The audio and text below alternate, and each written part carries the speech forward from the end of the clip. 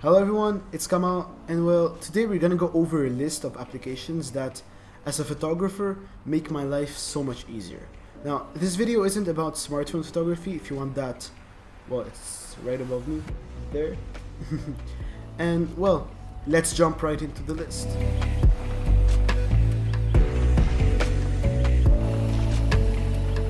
Now, the first app I want to talk about is LD, or Lens Distortions. I've been using this app for a while, maybe like 2 to 3 years, and it has helped me so much in achieving some pictures on the go and really easily.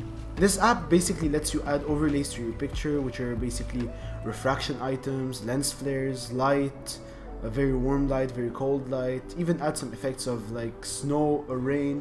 And at first it might seem a bit tacky, because it's literally like an app with PNG overlays, but once you learn to actually properly use it, it's really useful and you can get some really nice images with it. Like these, for example. As you can see in these pictures, I added light, and on the second one I added fake snow. Now it doesn't look the most realistic with the snow, but it fits the picture, so it works. The second app I want to talk about might seem a bit expected, but it's VSCO, and I'm talking about the membership version. VSCO has saved my ass so many times simply because as many presets that you have on Lightroom, or as much time you have on Lightroom, sometimes there are some sort of specific looks that you have to do really quickly. And also with the membership, you can actually color video on the go. So when I'm not at home with my computer and everything and I need to color grade a video really quickly, I can just snap on a VSCO filter on it, and it's really practical. And you know, the membership is pretty cheap for all the things you get, like the list of VSCO presets. And again, they're not like Lightroom presets. They contain way less data and everything, but it's very practical for on-the-go pictures. I mainly use it to edit my smartphone pictures rather than my camera pictures, but still pretty good in a pinch.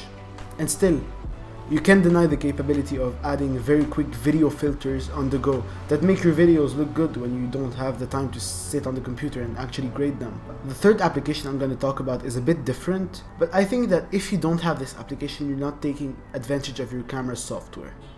The third application I want to talk about is the dedicated camera app for your camera. In my case, it's the Fuji app, but in your case, it might be the Sony or the Canon or the Nikon or whatever. But this lets you do three things. First thing it lets you do is actually transfer photos on the go without needing an SD card reader. And this is a huge win. Let's say you're on the field and everything, you're actually snapping pictures. Wait, let's fix that. Doing your thing, you're up with your camera, you're capturing pictures and everything, you know, taking the photos. You don't have time to fiddle around with messy adapters and cables and SD card readers and everything. You know, you just open your phone, turn on the Wi-Fi, connect to your camera, and boom, you're transferring pictures. But another cool thing the application lets you do, or grants you the ability to do, is to connect to your camera from a distance and actually control it. So with your smartphone app, you can actually set focus, ISO, shutter speed, and everything. And this is really good for two kinds of people. YouTubers, like if you want to set up everything from a distance and can't really micromanage everything since, you know, you're actually in your videos. Or it's even more useful now that we have COVID and everything. It's kind of hard to see people or get help for photos and videos, so to take self-portraits, or you know, film yourself. It has lots of uses, it's very practical, and so I really recommend getting the dedicated application for your camera. The last app I want to talk about is, you know it, Adobe Lightroom or Lightroom Mobile.